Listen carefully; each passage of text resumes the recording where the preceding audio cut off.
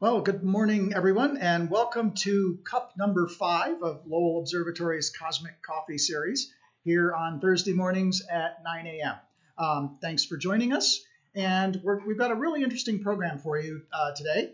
We're going to start, as always, by giving a quick shout out to one of our local coffee shops here in Flagstaff. Actually, I can't tell you to go get some of their stuff even through a takeout because they're completely closed right now in response to the COVID-19 crisis. But this is one of our shops with 2 locations, Late for the Train Coffee. If you're local, you probably know about them down on San Francisco and out on Fort Valley. We picked them today because one of their blends is the so-called Dark Sky Mocha. And today's show is all about dark skies. If you tuned into our live stream last night about Earth Day, we talked a little bit about this, and I mentioned this morning's show. I'm very happy this morning to be joined by my friend and colleague Ruskin Hartley, who is the director of the International Dark Sky Association. And he's graciously taken some time to be with us here this morning and just talk about the IDA and all things dark skies here on this week when we celebrate the Earth and its natural resources. So welcome, Ruskin. Thanks for being with us. And I thought maybe we can start with sort of the intro picture that's up here on the live stream showing the International Dark Sky Association and Dark Sky Week. So tell us a little bit about the IDA and its mission and philosophy and what you're doing for this Dark Sky Week. Yeah, thanks, Jeff. Thanks for bringing us on during International Dark Sky Week. It's great to come and join you. Our neighbors up north, up here in Arizona. So the International Dark Sky Association, our mission is pretty simple. We're all about protecting the night from light pollution. And really that's our reason to be. And we were founded 30 years ago, actually by an amateur and a professional astronomer here in Tucson, Arizona. But since then, we've really grown into a much more broad-based movement that cuts across many dimensions of what it takes to protect the night from light pollution. And so every year during International Dark Sky Week for about the last decade, we have really helped work with our network of chapters and advocates and supporters around the world to really celebrate the night and its many wonderful values and really introduce people to it. Now, traditionally, this would have been taking place during scar parties and people coming together. And clearly this year, with the COVID-19 pandemic, that's not happening. But actually, it's presented an incredible opportunity for us to go virtual and go global.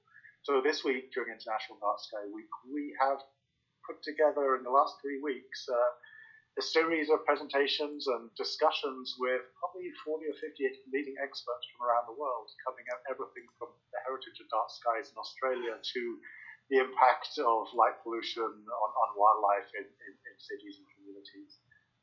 You can go online, idsw.darksky.org, and follow along. Great, and of course, we've likewise been doing the same thing, taking our programs increasingly digital to stay in touch with people online. That's of course what this is all about this morning. So yeah, you mentioned the steady growth and sort of proliferation of light pollution, and we are at kind of a watershed moment in terms of the gradual loss of the night sky. So let's talk about that a bit. I'm going to put up an image here from a recently published atlas by Fabio Falchi and collaborators that gives an idea of just how the night sky is disappearing. Yeah, I mean, this is really an iconic image. I think you're showing an image of basically North America, and what you're seeing is the dark spots are the dark spots. Those are the dark refuges, dark reserves, and as you go through the blues and greens and reds, yellows and reds and all things to the whites, what you're getting a sky that's really polluted with millions of unshielded and carelessly deployed electric lights being put out at night. In fact, when you get to the reds and the whites, essentially you've lost any semblance of natural night. Basically, you're in perpetual twilight in those areas. This is not just a phenomenon in North America; it is a phenomenon around the world. In fact, we estimate, based upon this data and other studies, that something like 80% of the people in the world today can no longer see the Milky Way when they look up. Some estimates it might be as much as 99% of people in North America and Europe. As critical, as important, light pollution is continuing to grow. It's actually outstripping population growth. Globally, it's growing at least 2% per year, and in some countries, it's growing as rapidly as 10% per year, with a myriad of consequences that I know we'll be talking about later. Yeah, exactly. And I can certainly tell you, back when we were still open and had lots of visitors here, it's always fun to come do the Meet an Astronomer nights and sort of point out the Milky Way with your laser pointer. And it's amazing how many folks just honestly have no idea what it is because they've never seen it. And certainly if you've been in any of these yellow and red areas, I mean, we well know you can only see a small number of the brightest stars, and that's all that's left. Yeah. There's a great story that some people might have heard from, I think it was in Los Angeles during the Lowell Creator earthquake. I think that was 94 maybe. And the lights went out over a large swath of the city, and the police and the emergency services started getting calls about what is that thing in the sky? And it was the Milky Way, but people had no idea. They'd never seen it. Literally, at the speed of light, as the power went off, they went from being able to see maybe a dozen of the brightest objects, the brightest stars in the sky above the city of Los Angeles, to seeing thousands. Yes. And that was a transformative experience for some people, and others, they're like, my goodness, what is that? Yeah, I was actually in Los Angeles for an event in January, and walking over in the evening to give my talk for this group, I was kind of looking up, and basically the faintest thing I could see was Orion's belt, and and the brightest things, of course, all the planes going into LAX, of course. So that means you're seeing down to about second magnitude stars, which is really which is not a lot. So light pollution is growing, and of course here at Lowell we worry about it principally from an astronomical context, but you mentioned before that it goes well beyond astronomy, and so I'm going to put up this slide. I pulled a couple of things off the internet, and actually one out of my inbox. There's some links here from a website about sea turtles, from a Chicago Building Manufacturers Association talking about migratory birds. And then at the bottom, I just have a screen capture from an email. I get this email every couple of years. I've been participating in this cancer prevention study, and in the most recent iteration of it, where they ask you about your health and your lifestyle, and clearly they're trying to understand cancer risk factors, they've added this whole long section about my daily exposure to light and my, what the nighttime environment that I'm in is like when I'm asleep. So this has a lot of broad implications, clearly. Yeah, I mean, I think that certainly if you look at a long arc of this, it was certainly the astronomers who first took note of light pollution, so the astronomical light pollution, the kind of classic sky globe, impairing their ability to look into the deepest reaches of the universe. But what we have learned over the last 20 or 30 years is really light pollution impacts every living thing. And it makes sense when you think about it. Every living thing on the planet, unless you live in the deepest, darkest cave, essentially grew up under an environment with dark nights and light, bright, sunny days. And the brightest thing at night was the full moon. So that was what we were in tune to, we were entrained to. 100 years ago, that started to change when electric light became ubiquitous, essentially, and has spread, and it continues to spread rapidly across the globe with a myriad of effects.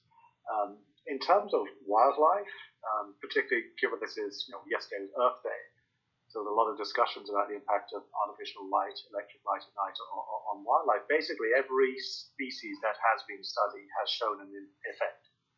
Generally a detrimental effect. Mm-hmm. Some of the classic examples are birds being drawn off their migratory paths into cities, flying around in brightly lit buildings. You've seen the photos of the laser beam, the light shooting out the top of the Luxor pyramid, and the birds spiraling in that. Essentially, they're trapped, they're caught, or the birds hitting the buildings, like as you're indicating there in your about the Lights Out program in Chicago, those migratory birds. Estimates hundreds of millions of birds each year die as a result of light pollution. We also learned last year about the insect apocalypse. Scientists are really concerned about the rapid decline of insects around the world. Mm-hmm. And there's a myriad of causes: habitat loss, pesticides, many, many challenging issues to solve. One they also put a spotlight on is light. And one of the reasons they put it on that is that it's one of the ones that we can solve. It's relatively simple to solve and address light pollution.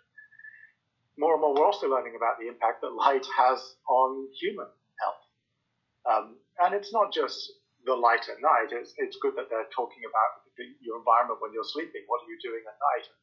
What we're learning from sleep researchers is we're really changing our exposure to light in two fundamental ways. So one is during the day, we tend to spend time indoors where it's not very bright compared to a natural sunny day.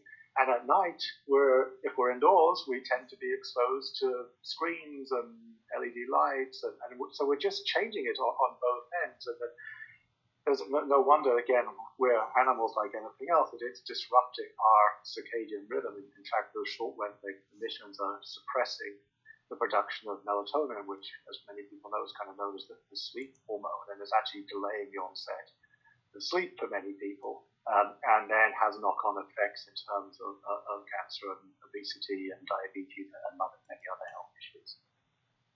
Right, and I think thus, as the medical community is clearly becoming more attuned to this and starting to try to collect the data to better understand just what these effects are. So this is certainly a very broad-based problem, and I think the next thing we're going to do is move into talking about what specific things communities do to address dark sky management. But before we do that, we're going to take a quick detour. We did have a question that's come in on the YouTube feed that I want to respond to. I entirely expected this would come up. We're talking about ground-based light pollution here. The person asked if we've been involved at all on the space-based side with the proliferation of large satellite constellations. And we can certainly get into that at greater length, maybe in the concluding Q&A if people want. But the short answer is, yes, we absolutely have. Ruskin and I both. I'm the chair of the American Astronomical Society's Standing Committee on Light Pollution and Space Debris. We've been working directly with SpaceX, which is they are on record saying that they don't want to harm astronomy, and they don't want to light up the night sky. So we are working with them on ways to mitigate the brightness of those satellites. Ruskin and I were both at the Society meeting in January, where we actually met with some SpaceX folks.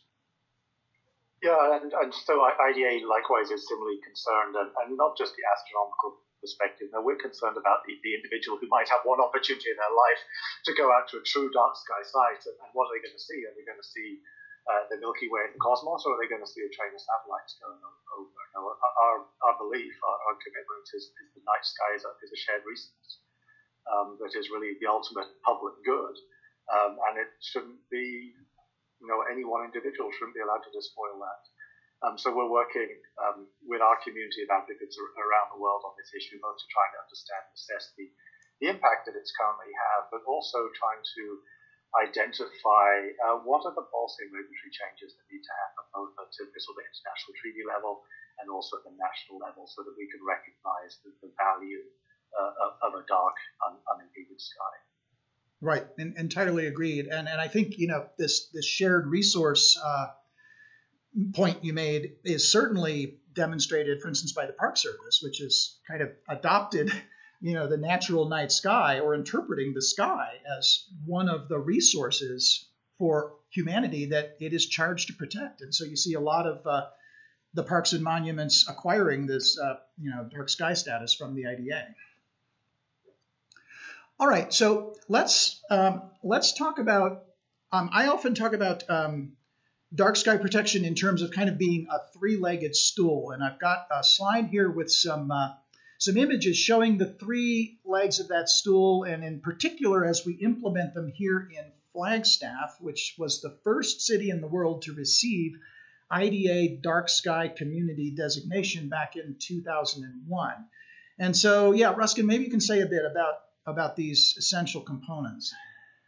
Yeah, so I think it looks like your sort of three-legged stool is kind of down at the level of kind of the city. I'd like maybe to step back as we think about dark sky protection.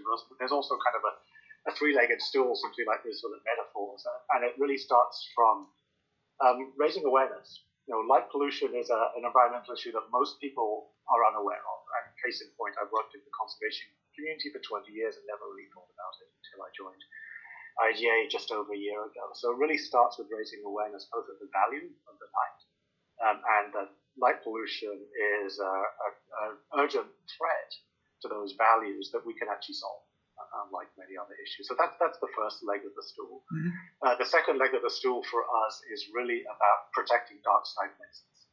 So that map that you pulled up earlier, those core dark sky reserves, we have a great program, our International Dark Sky Places program, where we recognize the land management practices and the light management practices of primarily public agencies, park services, others around the world, and we certify those practices. And we now have about well over 100 places certified, including the Grand Canyon joined last year, protecting over 100,000 square kilometers of dark places, dark reserves around the world. So it's critically important that we protect those dark places. Now, the third leg of the stool is really where we're going to be talking about now, Jeff, which is really, these dark places are not the sources of light pollution.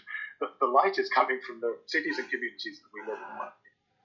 And really, that's the third area that we need to be focused on, is like coming up with smart solutions so that people can use light more responsibly. We're called the Dark Sky Association, not the Dark Ground Association. Yep. So places where you need a dark ground, don't shine the light into a wildlife reserve, for instance. But it's not about having no light. It's about having responsible use of light. And really, we recently came up with a set of pretty simple principles, 5 principles for responsible lighting that actually have been endorsed jointly by the boards of IDA and actually the Illuminating Engineering Society of North America, the leading professional body of lighting engineers. And they're pretty simple, and they apply to any scale, from a home to a municipality to even a nation. And it starts with put light where it's needed. If you don't need a light, don't put it in. Arguably, the only dark sky friendly light is the one that's never put in. Once you make the decision to put a light in, because maybe there's some steps or stairs or there's access or egress that you need to have access to at night, then you're really about managing the lit environment and reducing light pollution. And you can do that by simple steps like making sure the light is pointed down, not up at the sky, by targeting and pointing it to where it's needed and not beyond. Don't shine it into your neighbor's yard, for instance, when you need it on your steps or your driveway. Most, probably arguably the one that has often commonly been overlooked, is don't overlight.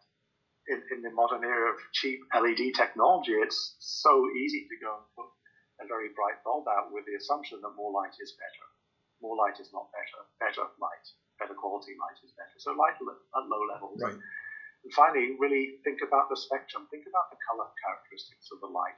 And generally, the astronomers know a very narrow band is great from an astronomical perspective because you can filter it out of your images. As we transition to LED technology, we're more now looking at ways that we can manage the shorter wavelength emission, minimize that bluer violet end of the spectrum in favor of those warmer, richer colors. Yeah, and that certainly covers what's shown here on the slide. When you talk about where do you implement light and how do you not overlight? The map of Flagstaff, as an example, at upper right there, shows the lighting zones within the city, and that is designed to manage the level of lighting that's permissible, and different zones have slightly different specifications. Then, as you point out, I really like the dark sky ordinance is not a dark ground ordinance, and I use that all the time. And often, a dark sky ordinance means a more safely and better lit ground because of sort of the upper left, for example, where the fixtures are shielded and no light is being emitted above horizontal. That's one of the components. And then, of course, to your comments about spectrum, and we'll talk about LEDs here in just a second, but at the bottom, there's this image from the Flagstaff Dark Skies Coalition of different spectra. And as you point out, the two at the top are the spectra of low pressure sodium and high pressure sodium. And high pressure sodium is what's widely in use right now around the world. Low pressure sodium is actually now obsolete, although it is, because of its extreme narrow band characteristics, kind of the the gold standard, or perhaps the amber standard for dark sky. But then the two spectra at the bottom, as you mentioned, those are LEDs, and it's white LEDs, and it's clear how much bluer and critically how much more broadband emission they emit.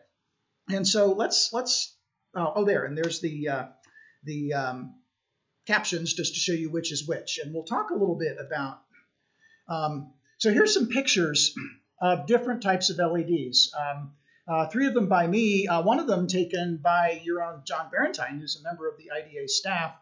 These are pictures of white LEDs at the upper right with the blue knocked out. So it takes on this green character if it's a high temperature white, which I feel like I look a little bit like a zombie when I'm standing under one of them. So they're not as pleasant. But then there are these amber LEDs at the bottom. One is in Flagstaff, and I think this other one from John is in Mesilla, New Mexico. There's so much that goes into light and decisions around light, and a lot of it ultimately comes down to personal preferences and the preferences of people. People tend to be drawn to those brighter, whiter colors often. Some certainly like the warmer ambers, and what that's lacking is really an understanding of the full life cycle and full impact of those decisions. Now, when you're talking about putting an LED fixture in place, it used to be you change a light bulb every few years, but they burned out. Now, when you're putting a luminaire, a fixture in place, the life expectancies of those is 8, 10, 12, 20 years. So the decisions we're making about how we're lighting our environment today are going to be with us have a long tail. They're going to be with us for 10, 20 years. And that's why it's so critically important that we have this debate and this dialogue and really understand the impact of those decisions. And certainly IDA's commitment is to make sure that the creatures of the night and the people who enjoy a dark sky have a voice in those decisions. So that's certainly why IDA recommends using the warmest, lowest Kelvin temperature fixtures that are feasible in your city or community, and clearly dealing with issues like shielding and not pointing them down, and pointing them down towards times. Right, and there are 2 axes I think you can go there as you're implementing LED solutions. So at bottom left, as Flagstaff is presently way down the road, and effectively we've arrived at conclusions on conversion of our streetlight system, for example, to LED. And we will be using predominantly the LEDs you see at lower left, and some of the ones you see at lower right. These are the narrowband and phosphor converted amber LEDs, which are, lumen for lumen, they will preserve the quality of the dark sky. Now, upper left is a white LED, and as I understand, the solution in Tucson was to use both the much warmer lower temperature white LEDs, but even those will still increase the sky glow significantly over high pressure sodium. So you also took the whole lumen budget way down as well. Yeah. So these are 2. I like to think of it almost like a recipe book. And anytime you're thinking about the light levels, the intensity of the light you're putting out, you also need to be thinking about the spectral characteristics, because the 2 work together. Right. Essentially, for human vision, we're very sensitive to that blue short wavelength. As my colleague Pete on staff, there's a little bit of blue goes a long way. Yeah. So conversely, a lot of blue looks very bright and glary as it shows up in that top left-hand corner. So when Tucson, I think Flagstaff's a really interesting example. It's obviously a very progressive community there that is really centered and rooted in Lowell Observatory, and it's really embraced protecting the night sky for the purposes of astronomy. And that worked in that community. Now, Tucson took a slightly different approach, as you mentioned, Jeff.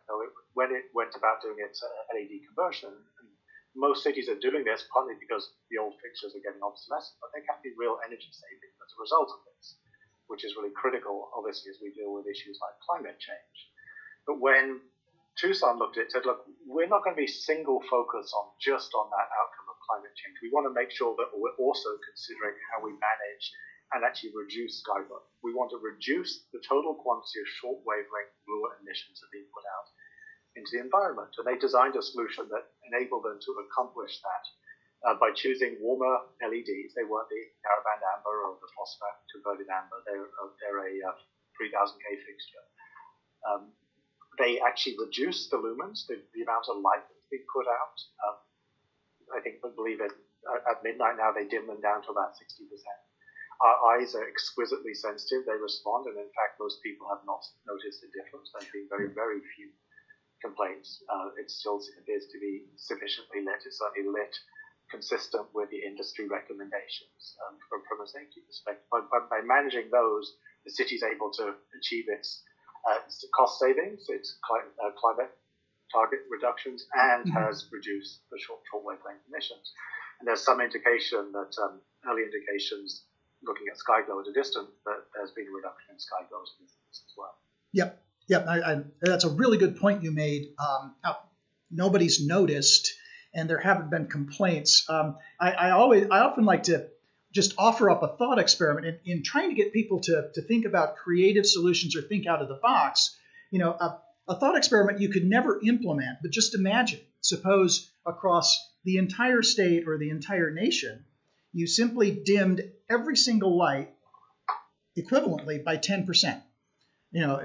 Think about the amount of energy savings, and relative to one light or another, nobody would be brighter or fainter, and nobody would notice, right? And that's not a doable thing, but it does show that you can think in ways that we actually can make changes that don't destroy the safe illumination of the ground or do weird things like that. It can be done if a community has the attention and the will to do it. Yeah, it starts with that awareness. It starts with awareness, and it starts with kind of community support. And I really think that's where IDA has come in with our network of advocates and members around the world are really helping talk to their city officials, talk to their elected officials, talk to their neighbors and friends about both the value of the night and the steps that they can be taking as they're making these decisions that will have these lasting implications on their community. Right. Many people are not making them because they hate the night. They're making them because they have a false set of assumptions, and they're not sufficiently informed and educated about the implications of the decisions that they're making. Right, and this is one really good thing I think about the IDA International Dark Sky Places or Dark Sky Community Program, and I was talking about this a bit at the end of our live stream last night. Flagstaff is one. We have several in Arizona now, right? Camp Verde, Sedona, and really importantly, Fountain Hills, right on the edge of the Phoenix Metro. And the lesson there is to be an IDA Dark Sky community, you can be right next to a huge city if you've got the community commitment to good practice and I think maintaining ongoing awareness that you're talking about.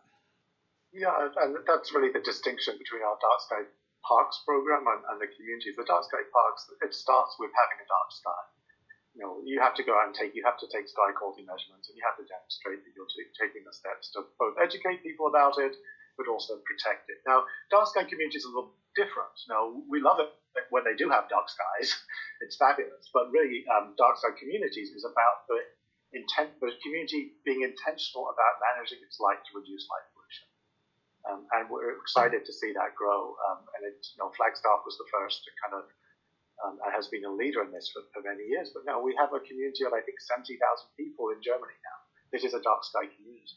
So it's exciting to see this aspect of the work kind of take off around the world. And I think there's some questions in the stream about sort of the economic benefits of better urban lighting.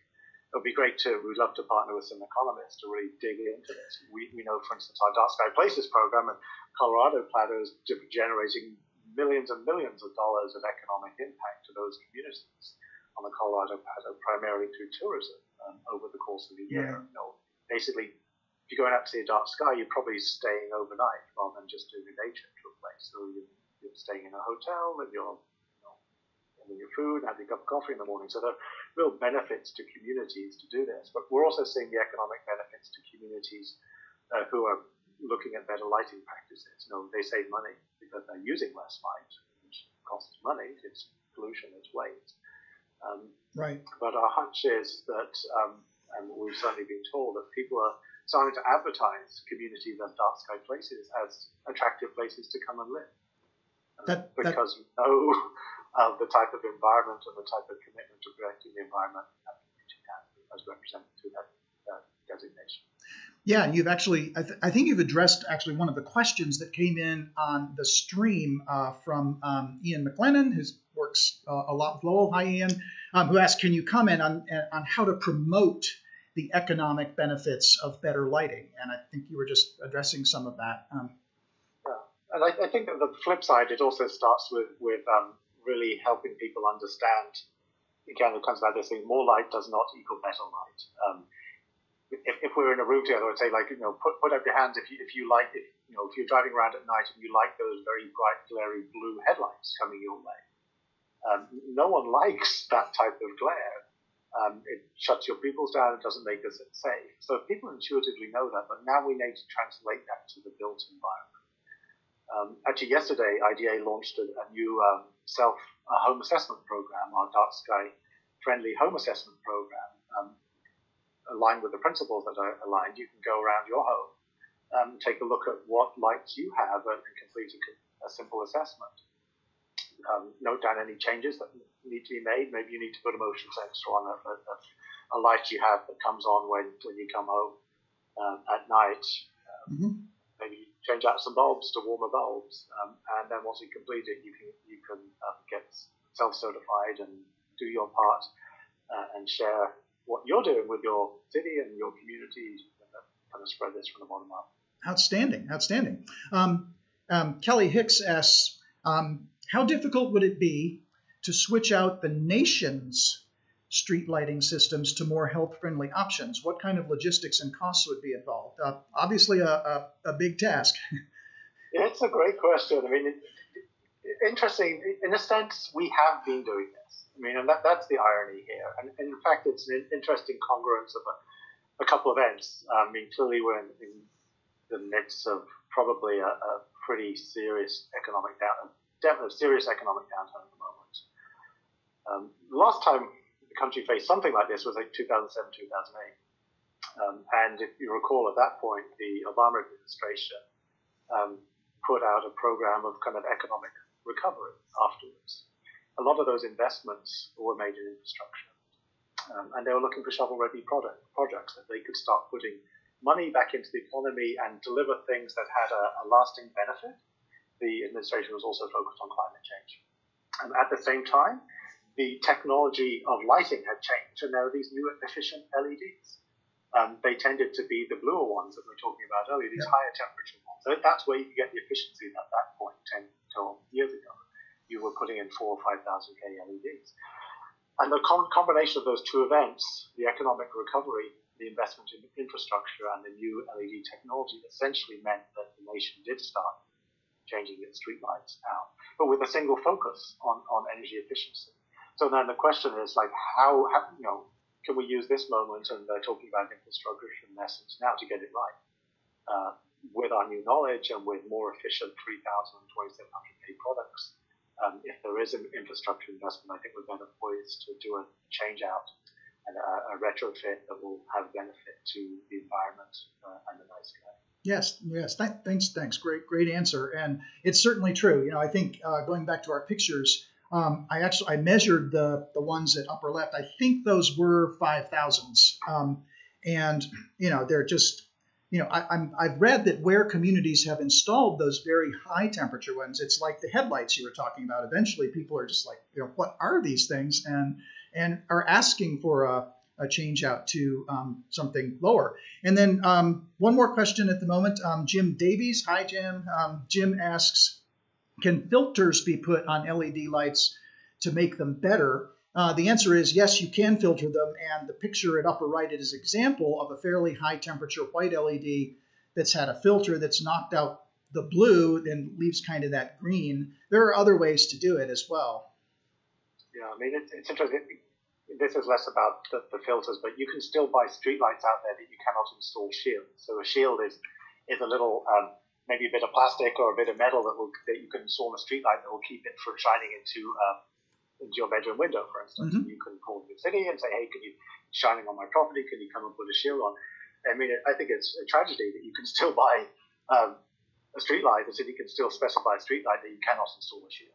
Yep. So there's some simple changes that our cities can be doing. Make sure you're specing a streetlight that you can install a shield. Make sure you're putting one that you can retrofit or install a controller so that you can dim it down after midnight. So there are simple steps, and clearly something that, if you can add a filter to protect more ecologically sensitive areas, then that would be great. Okay. Lots of familiar names here. David Connell. Hi, David. David asks, is there a certification that exists for developers to pursue for particular new developments? Developers starting to think about and act in good lighting decisions can perhaps influence cities. Yeah. That's something we're actively looking into. For years, IGA did have a program called our Developments of Distinction program. It hadn't been updated for 12 years, so we kind of put a pause on it at the end of last year, and we're currently in the process of evaluating that and determining how we can come up with a certification program for developers and developments that will really embody the principles that we've outlined. And we're also in discussion with the Illuminating Engineering Society and others about just training.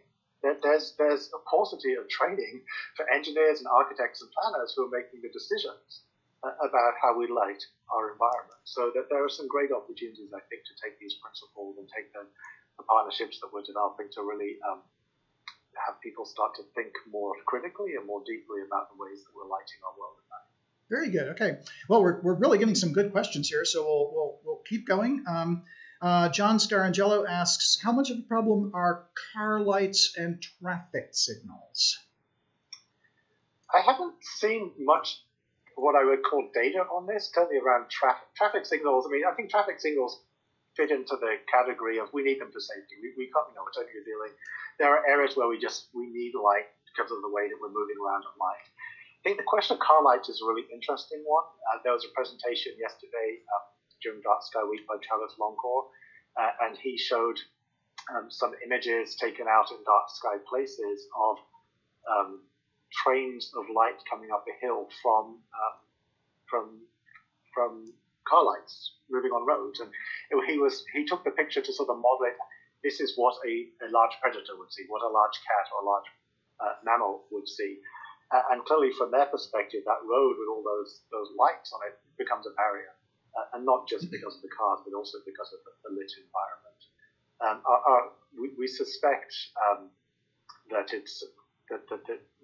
car lights are a significant issue, particularly with large urban areas. It'd be interesting to do some studies on certainly in US cities where we have these grid patterns. You could imagine going out at a distance and starting to measure and starting to look at that. Now, it is noticeable. I can add a little bit to that for John. We can clearly see from Mars Hill here in Flagstaff, when we look out over the city, the brightest lights we see are the headlights, principally because of the horizontal propagation, but more quantitatively, I'm pretty sure my colleague Chris Luganbill has studied some of the all-night sky brightness measurements, and you can see a decline as you get from 11 to midnight to 1, partly because a curfew kicks in when certain signs have to go out, but also, people are going to bed, and there are just not as many cars on the road. And I'm pretty sure I've heard Chris say it's a noticeable effect. GKC Geoscience, hi Kent, asks, are there data on how changing wavelengths affect night vision for those of us who are aging?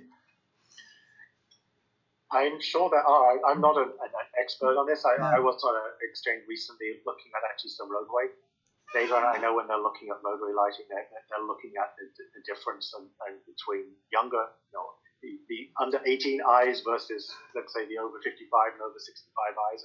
And clearly, as we age, our eyes do change, and our ability to see changes, and particularly the short wavelength. The reason I understand, I'm not a scientist, but the reason the sky is blue is because of Rayleigh scattering. Essentially, that is happening correct. in the eyeball as we age, which is why driving at night can become hazardous with all that glare. Right. And here's actually a really interesting question from Kelly Hicks. Has there been a noticeable change in this time of quarantine and store closures in the darkness of the sky in urban city centers?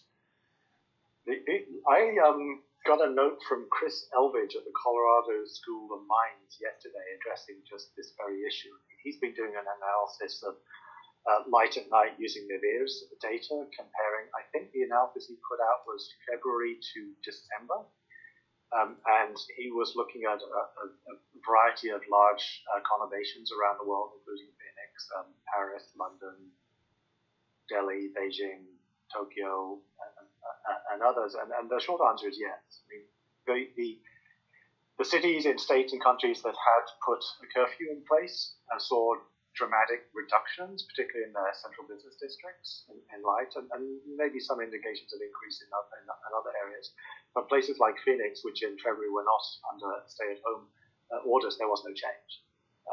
And he is, people are starting to think about using it and as much as a sign of economic recovery as well. And that kind of gives me pause. It's like we want to break this assumption that you need to have a lot of light to have a strong economy.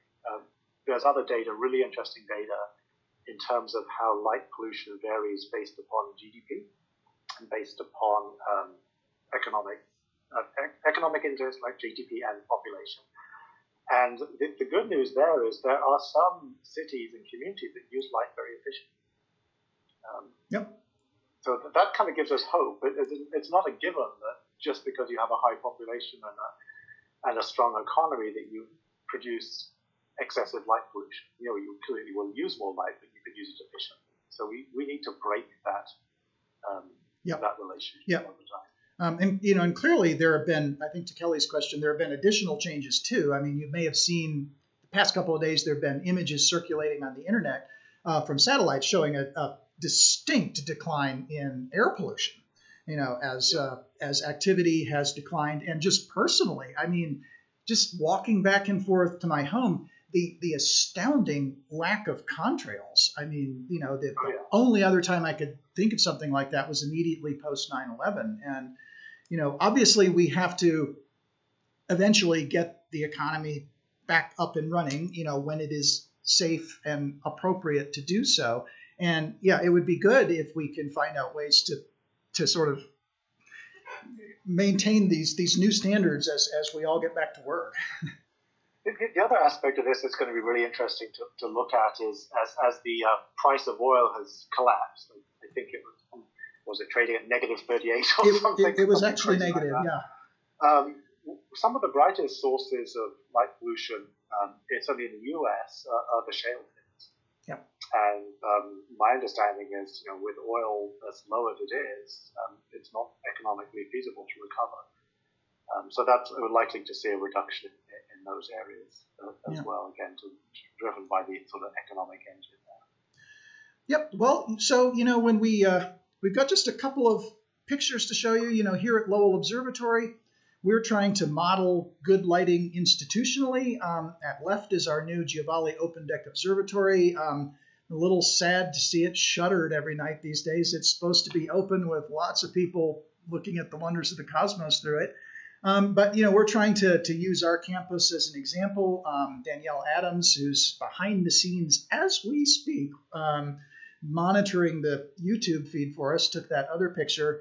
And then finally, this is just from Buffalo Park in Flagstaff. That's Venus over there, low on the horizon, and the Milky Way, right from the center of the city of 75,000 people. So it can be done, and we certainly encourage everybody to do it.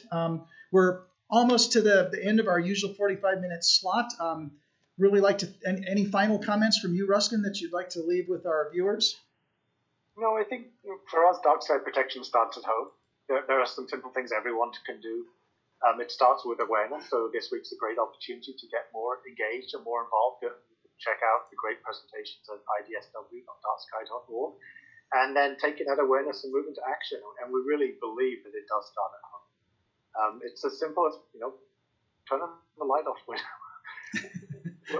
at midnight, if you don't need it, on the porch. Again, following our lighting principles. Consider getting a home self-assessed. And then talking with your friends and neighbors about why you care about the sky above and what it means for the wildlife habitat and some simple things that they can take. Yeah, and they can get a lot of information. If I've got the URL correct, you are darksky.org, correct? That's correct, darksky.org. Great resources, great community to be involved in. Join up and you can become part of a community of advocates and lovers of dark skies around the world. We have members in every continent, apart from Antarctica. Right, and you are a nonprofit organization. Yeah, so we're a 501c3 nonprofit, so all contributions are tax deductible. Yes, and that will certainly help the IDA continue the excellent work you're doing. So, all right, well, thank you very much, Ruskin, for your time today. This has been a great conversation. Hope the viewers have enjoyed it, and do your part to keep the skies dark and beautiful, and a resource for all of us around the world. So until next week, on Cosmic Coffee, I will be here with Lowell Deputy Director for Science, Michael West. We're going to take a slightly different tack and do a powers of 10 survey of the universe. And we're going to start down at quarks and end up 13 billion light years away and just see what sorts of wondrous sights we can see out there, provided we keep our skies nice and dark. So thanks for joining us. Thanks again, Ruskin, and till next week. Bye-bye. Thanks so much, Jeff.